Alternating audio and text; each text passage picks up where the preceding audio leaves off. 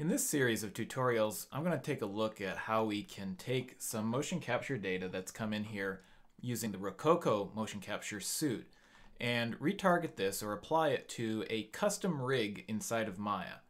Now, the workflow that Autodesk shows us for retargeting our data is usually only demonstrated using the basic human IK rigs and the quick rigs that you can create from inside of Maya, which is fine if that's what your rigging is from. But if you are creating your own custom rigs, then the process to take MoCap data and apply it to a custom rig is not as straightforward, but it is very possible to do so. So the Rokoko rig is just one of a number of less expensive, more kind of consumer level motion capture suites that you can purchase, obviously, for your own purposes. And in this case here, what we have is just a very basic sort of kind of walk that's been created using it. With Rokoko, when the file comes across here in FBX format, we get the joint, but it also creates this little sort of geometric skeleton as well, which we don't really want to keep. And so here inside of Motion Builder, what we're going to do is just go ahead and come into our scene and right-click on the stickman there and delete and confirm. So that's just going to leave us with the joints, and we have a little bit of a sort of a reference node here, and so he's just really walking in place at the moment. One other thing that we want to pay attention to is the frame rate that we're working from here inside of Motion Builder. So currently I have this set to 24 frames per second.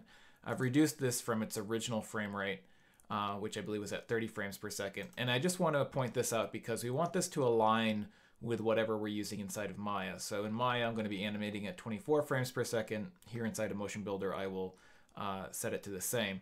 It may move some of our keys onto non-integer keyframes, but that's stuff that we can fix later on. So all I would do at this point here is I'd want to save this scene out and just save it as a new version, pretty much. And I just call this new version the same thing as the previous one, except for now we'll just put joints on the end of it there, just so that we can acknowledge what we have saved from there. And therefore, now we can bring this inside of Maya. So if we take a look at the rig that I want to apply this to inside of Maya, this is a rig that I created for a human character, and I used the script Rapid Rig Modular. Rapid Rig Modular is a script you have to pay for. It's very good. I recommend it highly. And there's also Rapid Rig Advanced and some other sort of free Rapid Rig stuff out there that you can use to create human-style rigs. You could also be using Advanced Skeleton or other procedurally generated rigging solutions. So here we have inside of Maya, again, I want to make sure that I set this to 24 frames per second. All right, and we're just going to open this up a little bit. I believe the number of frames that we had inside of Motion Builder was, comes up to, well, 32 there. So we'll set this to 32 here.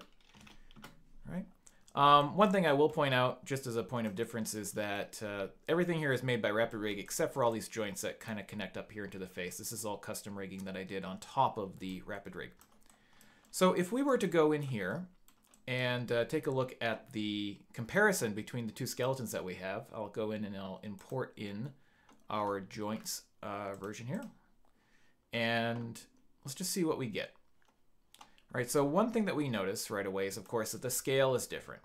That's not such a big deal, and it is something that I would recommend fixing right from the start if you can. So let's just go ahead and come into our front view here. We're going to select that root joint, or I should call this the reference joint, not the root joint. And I'm just going to grab this and scale this up until they are approximately sitting in the same respective areas, just so that there is a lot better correspondence between them. And it's best if these two skeletons they don't have to have an exact correspondence, but it's better the closer the correspondence is between them in terms of scale, in terms of proportion in general, all of those sorts of things. And also in terms of the number of joints being used, which is a bit of an issue here at the moment, because what you'll notice is that if we take a look at the rig from Rokoko, we only have 3 spine joints. Whereas the rapid rig that we'd created, we have a root, and then we have 1, 2, 3, 4, 5 spine joints. So ultimately, it would be better for us to be able to create some extra joints here on the Rokoko rig, which I will discuss here in a moment. It's not absolutely necessary, but if you want each of these controls on your on the rig that you are retargeting to receive some kind of input animation, then you would want there to be the same correspondence. So another thing too that kind of point out is that there is a little bit of a displacement of things. So if I look at the location of the spine here on the Rokoko rig compared to on my character, they're not quite in the same spot, nor is where the shoulders are. And again, this is some proportional differences. Rokoko is kind of creating this sort of hypothetical human in this position. And as this character walks, we can take a look at what happens with that spine. You can see that it actually kind of doesn't seem so stiff anymore. It sort of fits in there a little bit better. So you can mess around with this to see what works better in your solution, whether or not it's a good idea to take the first spine joint here and try to start to move that a little bit closer to create better alignment with the existing spine, or likewise also here with the shoulders, is it a better idea to kind of take this either the clavicles or this joint here? I think actually the clavicles would be better to grab and just move them forward a little bit so that the arms align. Again, this is one of those things where once we go through this process, it will be a good idea to do a little bit of comparison in terms of the results that you get. So if I were to move that there, let's just go with this for now and assume that it may work. All right, now those changes that I've just made ultimately may or may not appear on the entirety of the frames that I have. So if I was looking at this joint movement here, for instance, that I moved in, translated in local axis Y, and I go into my graph editor and I just take a look at translate Y there, you can see I have a single point there, which is, there's no other translate Y there, so that should be actually occurring for the entirety of the animation there. Likewise, probably for these clavicles as well, that was local translation Z. So again, yeah, so those would actually be occurring all the way through because there's no other keyframes here to compete with them.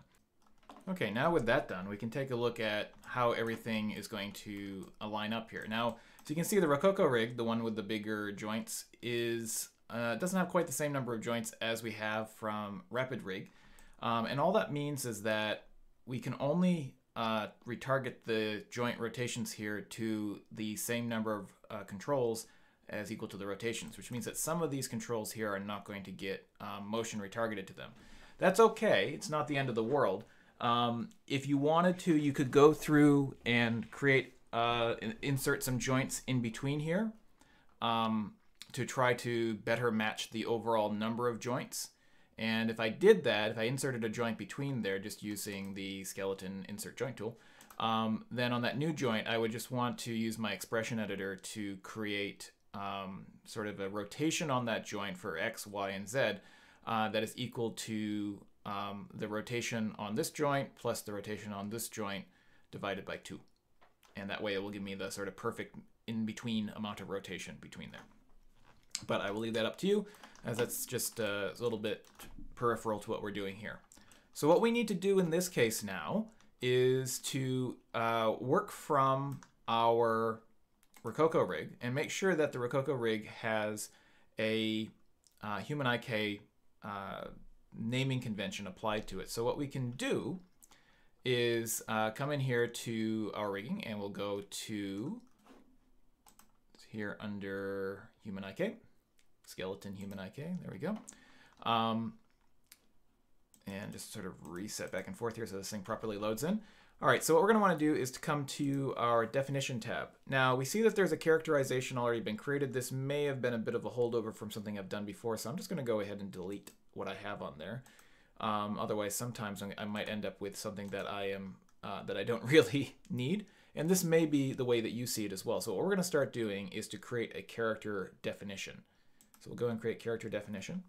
And just to make my life a little bit easier, I'm going to turn off everything that's not the Rokoko rig for right now, the way that I have this scene set up.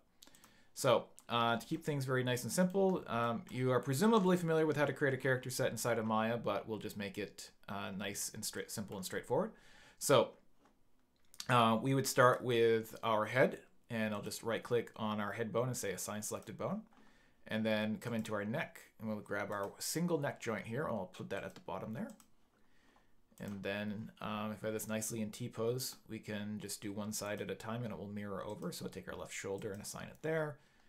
Do our right arm, or sorry, left arm, and forearm, and just grab the wrist here.